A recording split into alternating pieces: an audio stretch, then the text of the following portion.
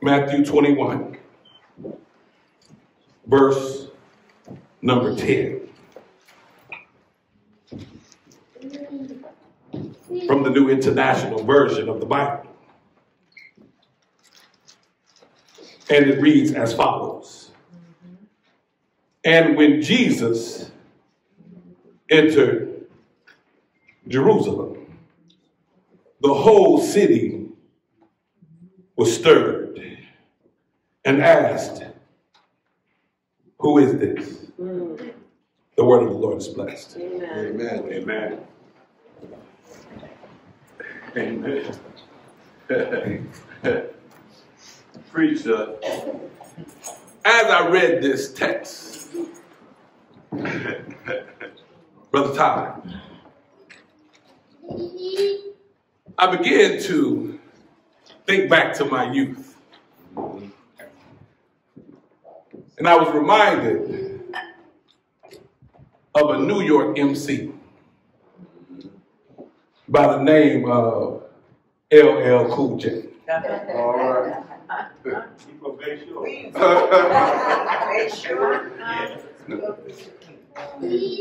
I believe his name is James Todd Smith. Amen.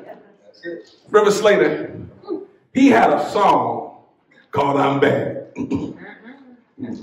In the end part of the song, he talks about how he enters the center. And he says, when I enter the center, y'all know the words. They say, yo, yo, there he go. He was so well respected amongst his peers. And so well respected, I guess, around Bayshore. Amen. That when people saw Brother LL, they knew who he was. But so this reminds me of Jesus as he enters Jerusalem. My God. The people were so stirred. That means they were excited about Jesus that they simply said, yo, yo, there he go.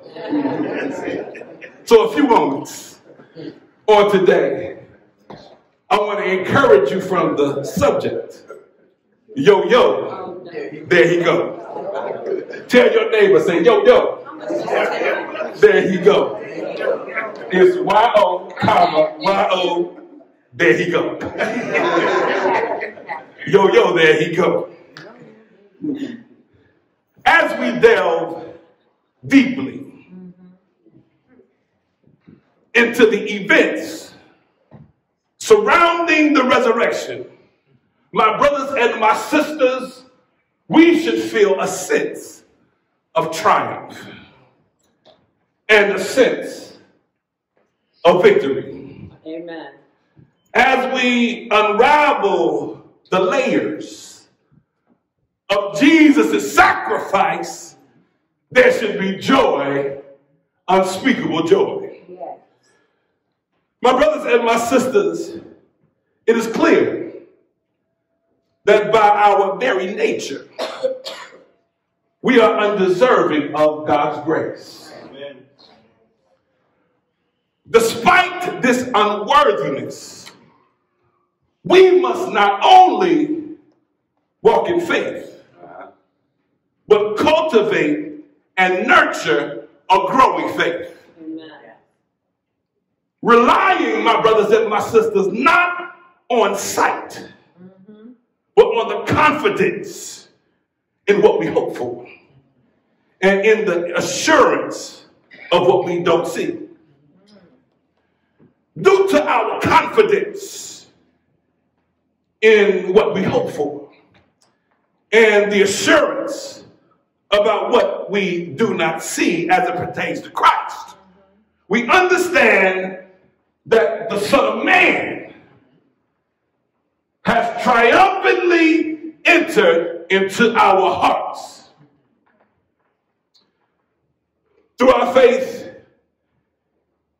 in Jesus Christ, the entry of the Son of Man, we know is a gift, and it is a fresh start individually and as a body. This gift, my brothers and my sisters, has been bestowed upon us graciously by the Almighty God.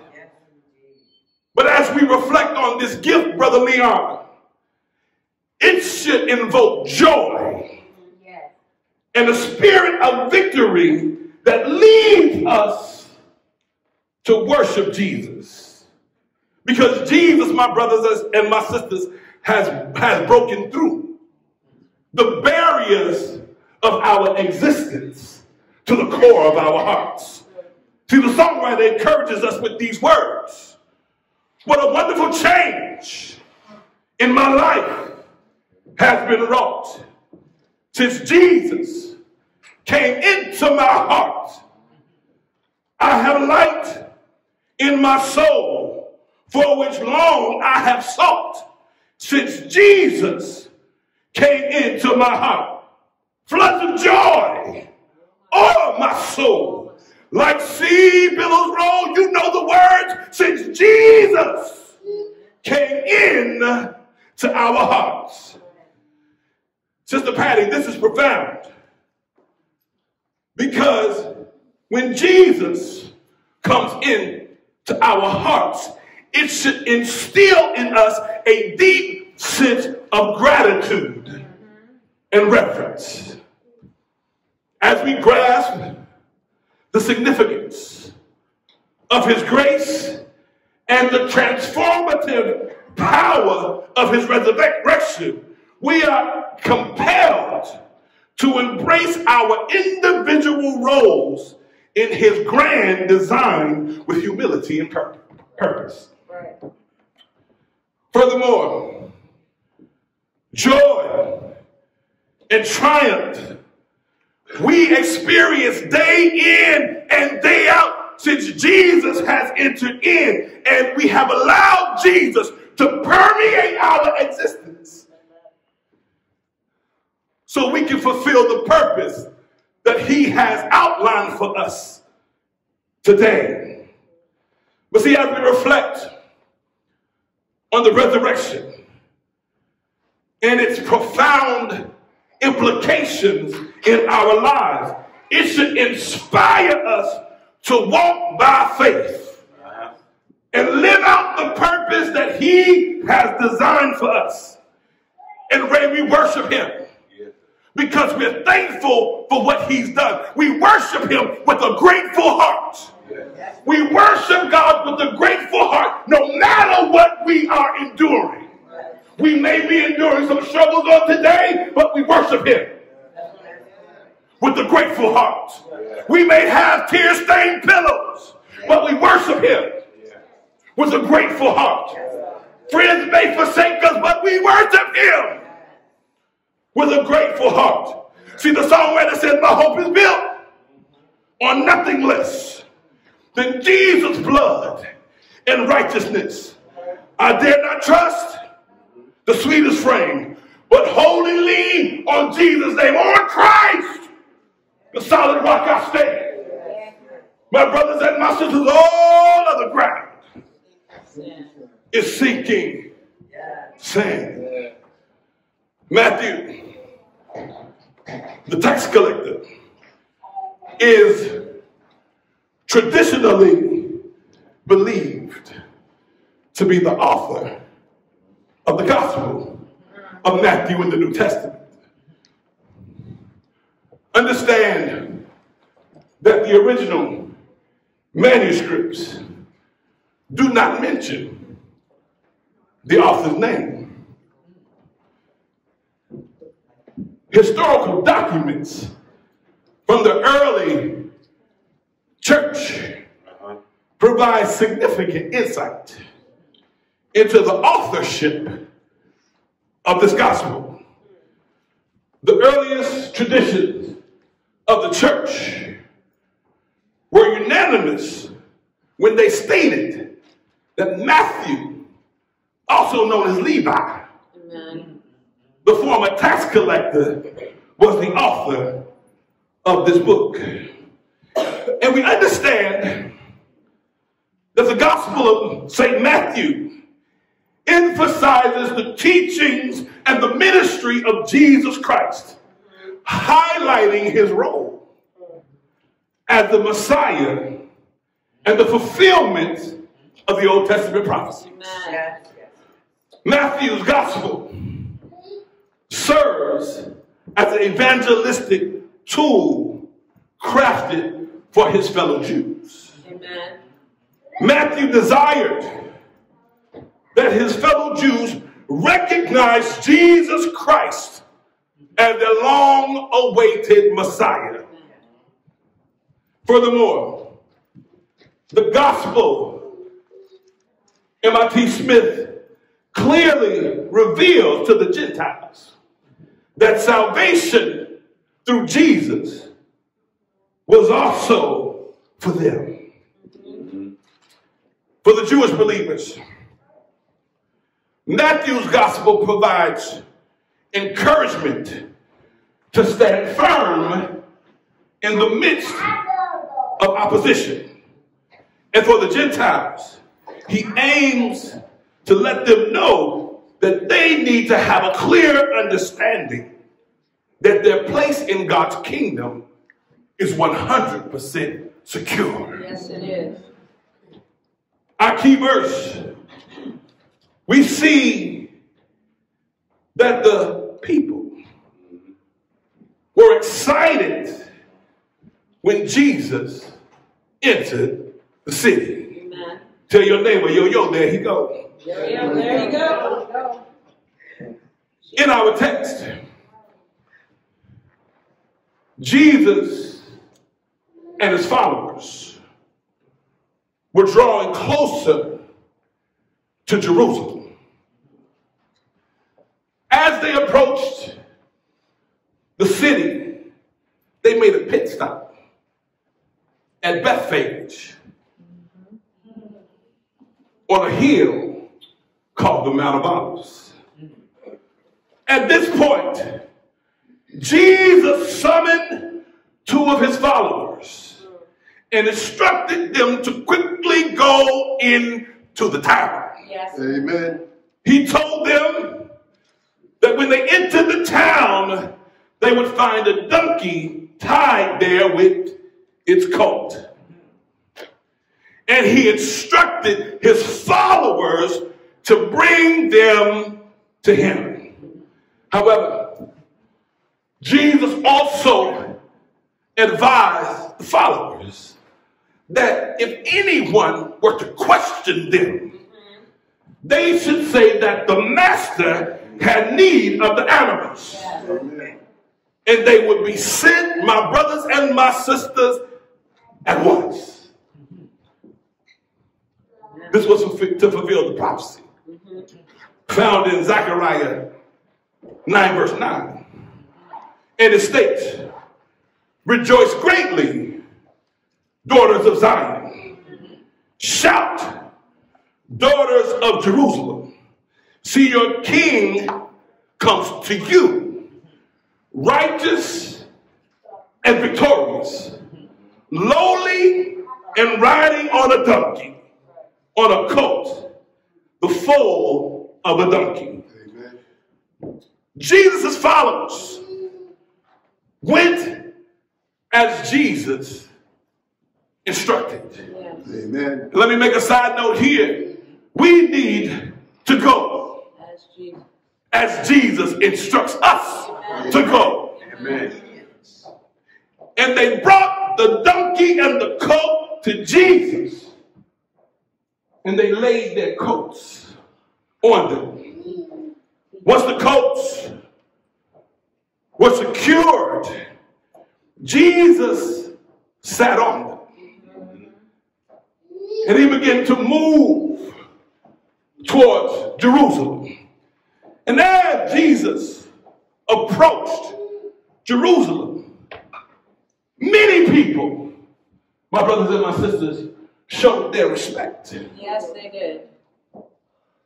for Jesus by spreading their coats on the road. Amen. And also we know there were other folk Yes.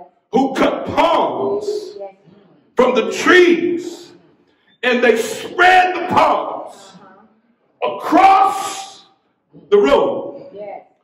The people, my brothers and my sisters, were walking ahead of Jesus and behind him, and they were shouting, Hosanna to the Son of David. Amen.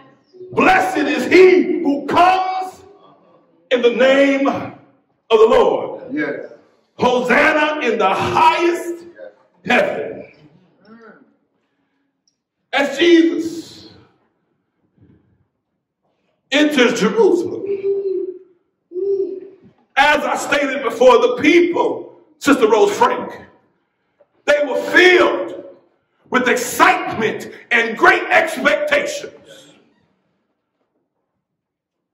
I want us to understand, as we begin this pilgrimage towards the resurrection, that when Jesus enters our lives, we should be filled with excitement. When Jesus enters our lives, we should have great expectations. Amen. When Jesus enters our lives, we should be filled with gratitude, not attitude. Amen. When Jesus enters our lives, we should be filled with joy. We should be filled with a sense of triumph and a mindset of victory. And when Jesus enters our hearts, we must have a posture of praise, My Lord. a spirit of adoration, and a heart filled with worship. Amen. Understand on today, my brothers and my sisters, there are going to be times when we are challenged. But understand, our wilderness is not permanent. It's just temporary. Amen. There are going to be aggravations. And there are going to be disappointments. But we must comprehend our wilderness is not permanent. It's just a temporary situation. Weeping may endure for a night, but at 12:01 a.m. we realize that our wilderness is not permanent. It's just a temporary situation. Amen. See, the songwriter says, just as I am, without one plea, but that thy blood was shed for me, and that thou bidst me come to thee, O Lamb of God, we come. O Lamb of God, we come. So with all of that said, how should we, as believers, respond when Jesus enters our lives? Point number one, when Jesus enters our lives, there should be a sense of gratitude. Hallelujah. And there must be a sense of joy. Yes. Thank you. Thank you. See, Deacon Woods, we understand Hallelujah. that we are undeserving vessels. And when Jesus, by his grace, chooses to enter our lives and our hearts, he enters in despite our unworthiness. Hallelujah. When we think about our unworthiness, and we're not going to praise our unworthiness, but we need to know that we are unworthy. But when we think about the fact that we are unworthy and Jesus enters in, there should be thanksgiving. There should be gratitude. And there should be joy. And this stems from what he has done, but it's primarily because of who he is. Point number one, there should be a sense of gratitude. But not only should there be a sense of gratitude. Point number two, when Jesus invades our surroundings, there should be a feeling of triumph and a feeling of victory.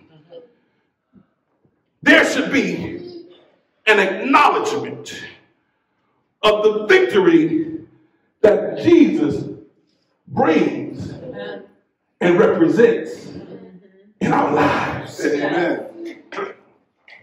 When Jesus boldly invades our personal being, there should be an understanding that through his power, we are victorious. Amen. Do I got some victorious folks up in here?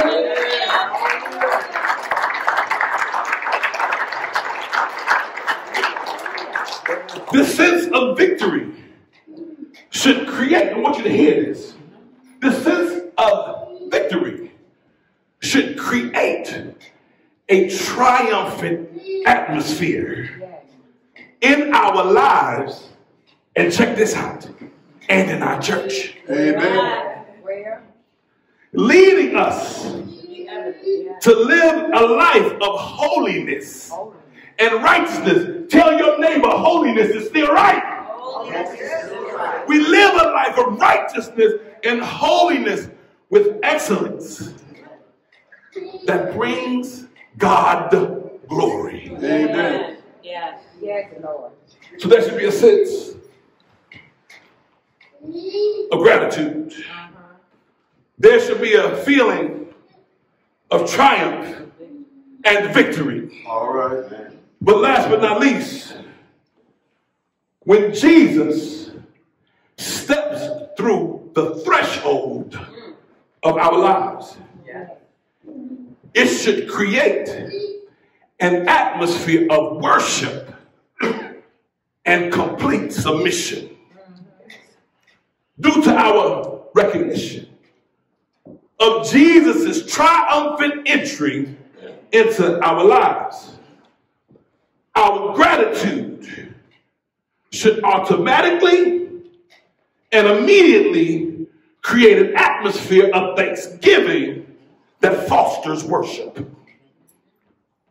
We understand that worship entails thanking God for who he is, while praising him for what he has done, all within an environment of obedience and submission to his will and his way. So there should be a sense of gratitude and joy. There should be a feeling of triumph and victory. There should be an atmosphere of worship and an atmosphere of submission. My brothers and my sisters, as we begin this pilgrimage towards the resurrection, we must realize there is victory when we let Jesus in. Misfortune and tragedy may cause us difficulties. We must realize there is victory when we let Jesus in.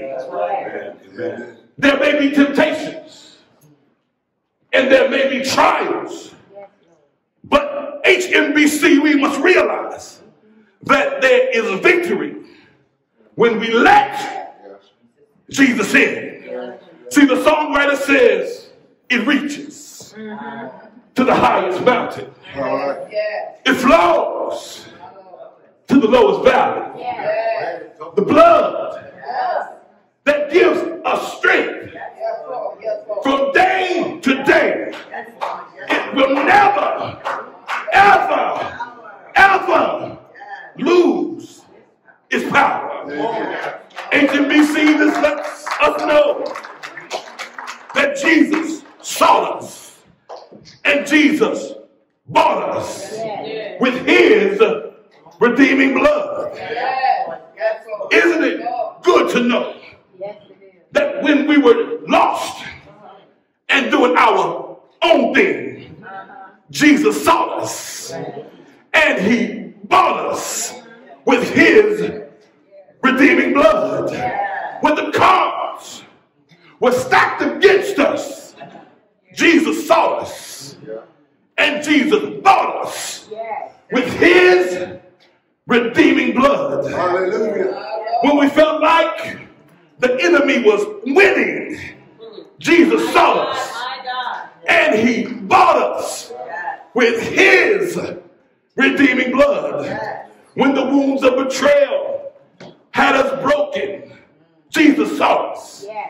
And he bought us with his redeeming blood.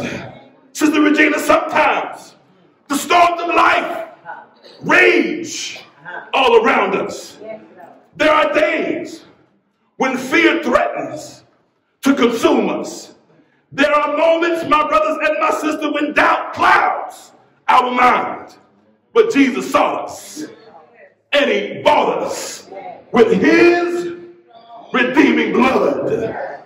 When loneliness begins to creep into our hearts, when failures weigh heavily on our mind, when our trust has been shattered into fragments, Jesus saw us, and Jesus bought us with his redeeming blood.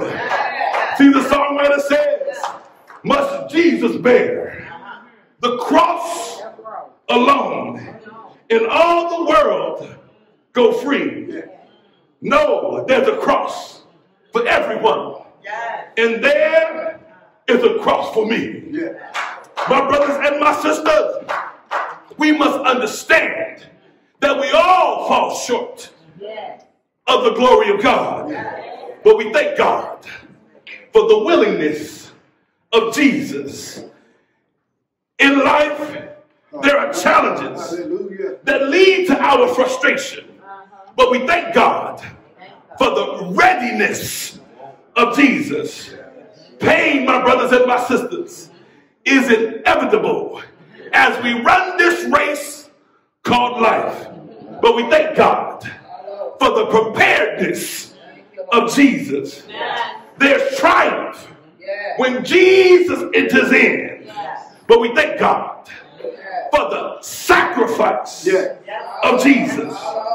As I journey through the land, singing as I go, pointing souls to Calvary, towards the crimson flow.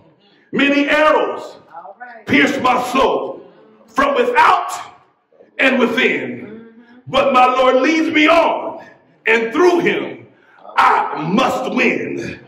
Today, my brothers and my sisters, we may be struggling, but when Jesus enters in, we will be triumphant. Our hearts may need mending right now, but when Jesus enters in, we will be triumphant. We may be dealing with sickness in our bodies, but when Jesus enters in, we will be triumphant. Challenges may test our will. Chaos may seem greater than the calmness.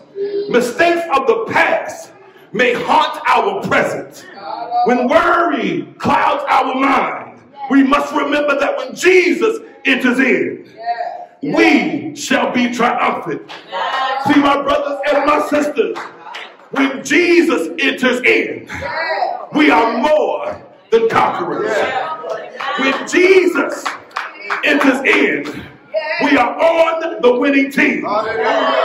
When Jesus enters in, we become a bona fide success. When Jesus enters in, we become an influence in a dying world. When Jesus enters in, we are glorious and spectacular. When Jesus enters in, we will come out victorious.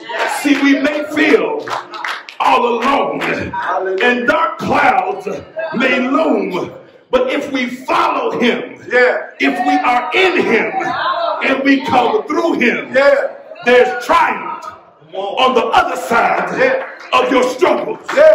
If you're broken, there's triumph on the other side of your struggle. If you're sick, there's triumph on the other side of your struggle. If you need a friend, there's triumph on the other side of your struggle. If life has beat you down, there's triumph on the other side of your struggles.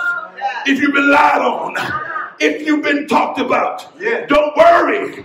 There's triumph on the other side of your struggles. Have you been abandoned? Have you been persecuted? Have you been betrayed? Throw up your hands and give God praise, because there's triumph on the other side of your struggles. And there's triumph on the other side of your struggles when we allow Jesus to enter in. Hallelujah. Hallelujah. So how should we, as believers, respond when Jesus enters our lives?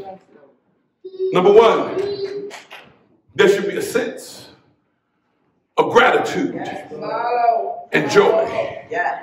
Number two, there should be a feeling of triumph and victory. Number three, there should be an atmosphere of worship and an atmosphere of submission. And I just want to encourage you, as Jesus enters in, there's triumph on the other side of your struggles. The doors of the church are open.